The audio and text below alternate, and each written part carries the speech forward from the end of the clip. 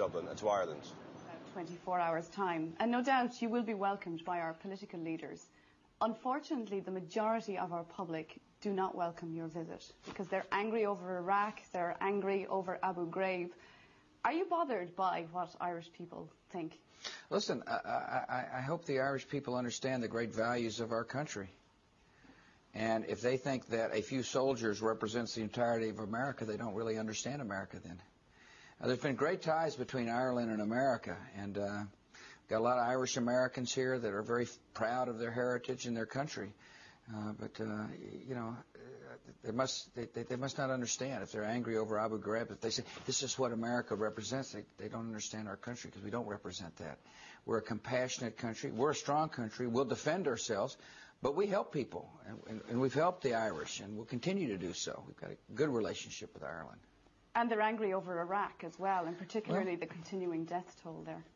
Well, I can understand that. People don't like war, but what they should be angry about is the fact that there was a brutal dictator there that had destroyed lives and put them in mass graves and had torture rooms. Listen, I wish they could have seen the 7 men that came to see me in the Oval Office.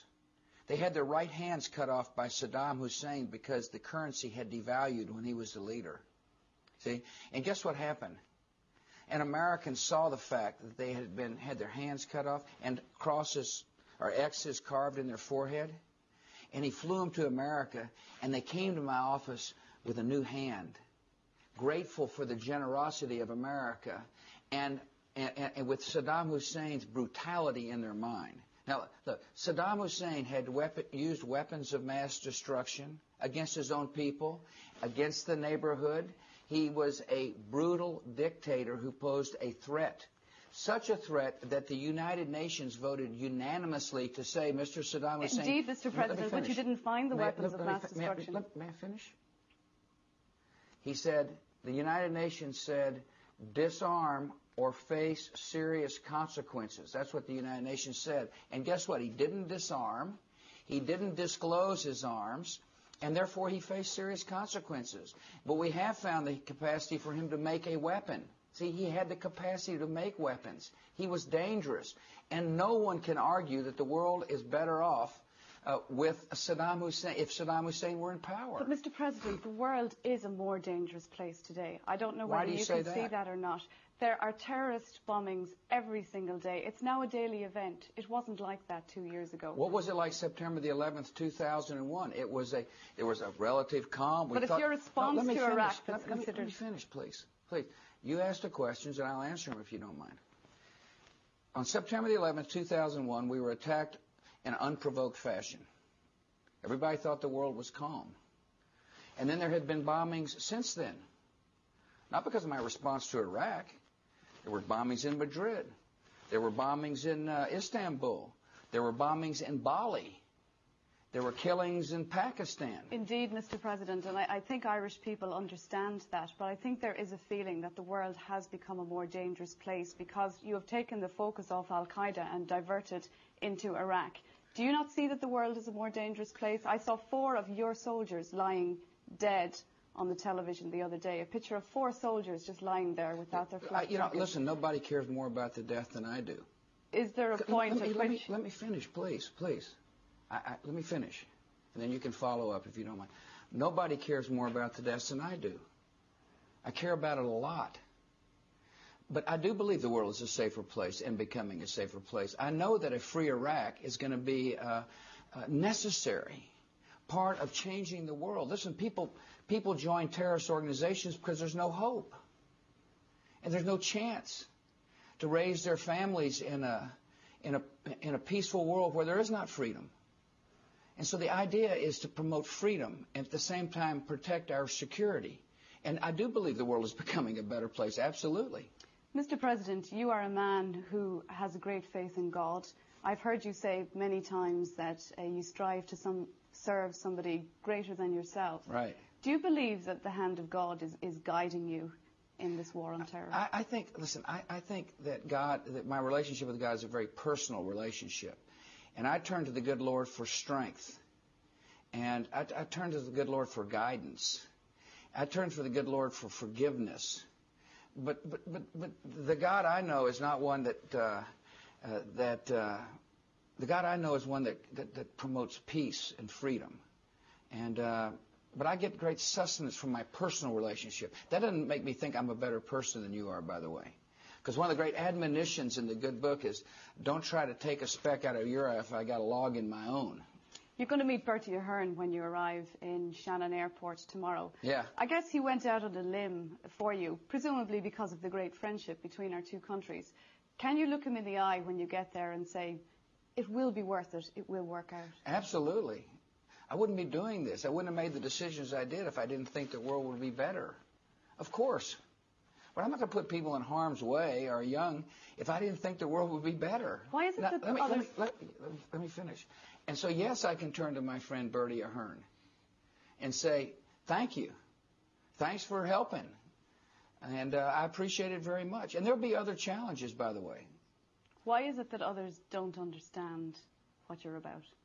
I don't know. History will judge what I'm about. But I'm the kind of person, I don't really try to chase popular polls, or popularity polls. My job is to do my job and make the decisions that I think are important for our country and for the world. And I argue strongly that the world is better off because of the decisions I have made, along with others. America's not in this alone. One of our greatest allies of all in the world is your neighbor, Great Britain.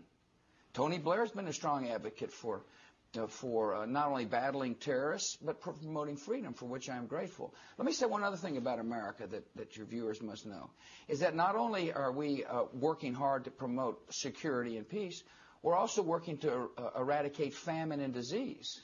There's no more generous country on the face of the earth than the United States of America when it comes to fighting HIV/AIDS. As a matter of fact, it was my initiative that asked Congress to spend $15 billion over 5 years to battle this pandemic, and we're following through on it. And no other country in the world feeds more of the hungry than the United States. And so we're a compassionate nation. Mr. President, I know your time is tight. Can I move you on to Europe? Are you satisfied that you are getting enough help in Iraq from European countries? You have come together, you are more friendly now, but they're not really stepping up to the plate with help, are they? Well, I think, first of all, most of Europe supported the decision in Iraq. It's really what you're talking about is France, isn't it? And they didn't agree with my decision. They did vote for the UN Security Council resolution that said, disclose, disarm, or face serious consequences. We just had a difference of opinion about when you say something, do you mean it? But nevertheless, there's no doubt in my mind, President Chirac would like to see a free and democratic and whole Iraq emerge. And same in Afghanistan. They've been very helpful in Afghanistan. They're willing to forgive debt in Iraq. But most European countries are very supportive and are participating in the reconstruction of Iraq. And how do you see the handover going? The next few weeks are going to be crucial. Can democracy really flourish with the violence that's going on? 100 Iraqis dead today, Mr. President. Yeah, no, I don't like death either. I mean, you keep emphasizing the death, and I don't blame you. But all that goes to show is the nature of the enemy. These people are willing to kill innocent people. They're willing to slaughter innocent people to stop the advance of freedom. And so the free world has to make a choice. Do we cower in the face of terror, or do we lead in the face of terror? And I'm going to lead in the face of terror. We will not let these terrorists dash the hopes and ambitions of the people of Iraq. There's some kind of attitude that says, oh, gosh, the terrorists attack. Let's let the Iraqis suffer more. We're not going to let them suffer more. We're going to work with them. And I'm most proud of this fella, Prime Minister Alawi. He's strong and he's tough. He says to me, Mr. President, don't leave our country. Help us secure our country so we can be free. Indeed, Mr. President, just to get back to that, can I just turn to the Middle East? Sure. You will be discussing at the EU summit the idea of bringing democracy to the broader Middle East. Right. Is that something that really should start, though, with the solving of the Israeli-Palestinian crisis? Well, I think, first of all, you've got a democracy in Turkey. And you've got a democracy emerging in Afghanistan. You've got a democracy in Pakistan. In other words, but shouldn't that be on the top of the list? Please for a minute, okay? It'd be better if you let me finish my answers, and then you can follow up if you don't mind. And what I'm telling you is democracy can emerge at the same time that a democracy can emerge in the Palestinian state. I'm the first American president to have called for the establishment of a Palestinian state. The first one to do so. Because I believe it is in the Palestinian people's interest. I believe it's in Israel's interest. And yes, we're working, but we can do more than one thing at a time. And we are working on the roadmap with the quartet to advance the process down the road. Like Iraq, the Palestinian and the Israeli issue is going to require good security measures. And a bit more even-handedness from America? And we're working on security measures.